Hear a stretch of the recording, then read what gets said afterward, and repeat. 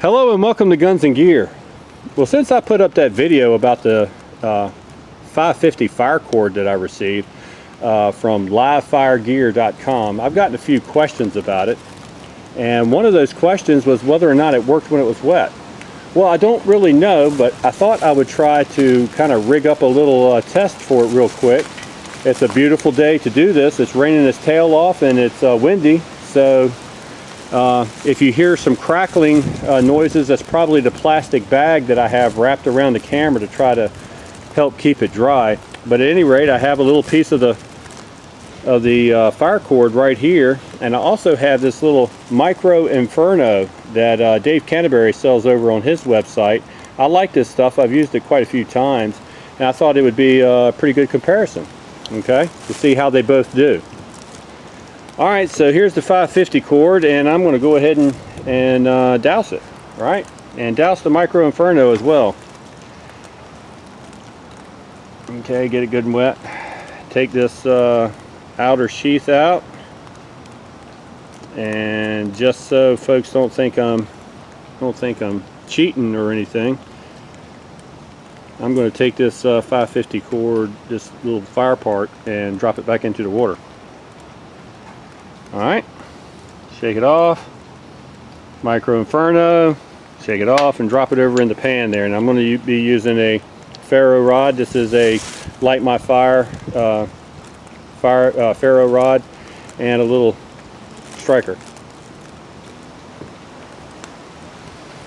Alright, now first you're supposed to mash this stuff up a little bit, kind of get some fibers working. I don't know if y'all can see that or not.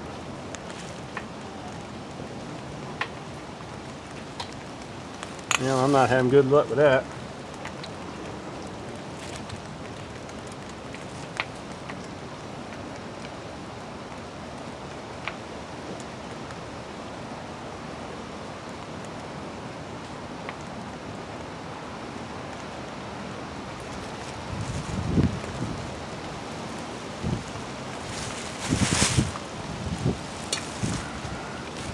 I don't know if that's tore up enough or not. With these things, I usually kind of work them up real good.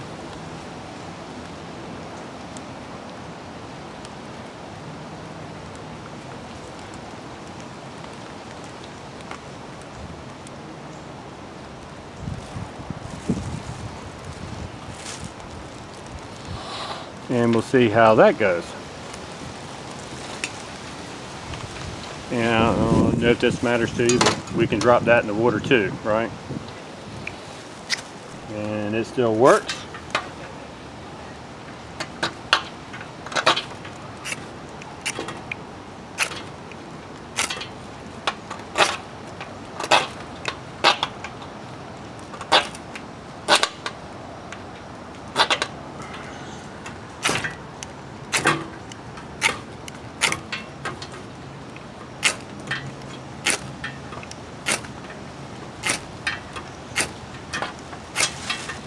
Looks like I'm getting a lot of sparks right there on it.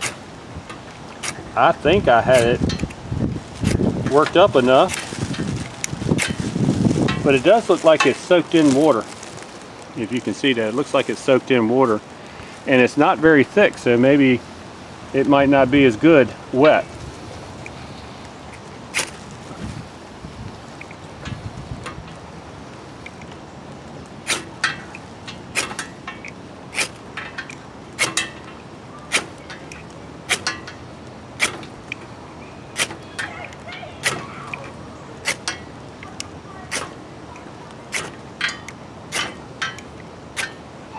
Well, it doesn't look like either one of them want to work while they're wet. I know that, Major, I'm making a video here.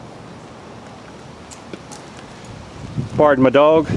At any rate, I know it's windy, guys, and I know it may be hard for you to hear, but neither one of them I could get to light.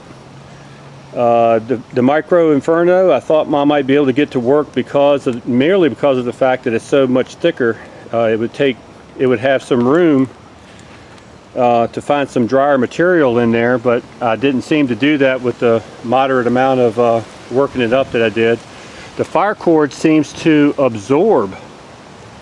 It seems to absorb water, and if you can see that, I don't know if you guys can see that. Let me see if I can get this right up here.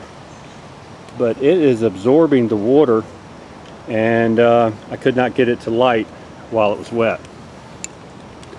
Just another data point about the fire cord. I still think it's a pretty cool product. At any rate, well, that answers the question of whether or not you can get it to light when it's wet. All right, folks, thanks for watching. I certainly appreciate it. And remember to shoot straight on the range and in life. Thanks.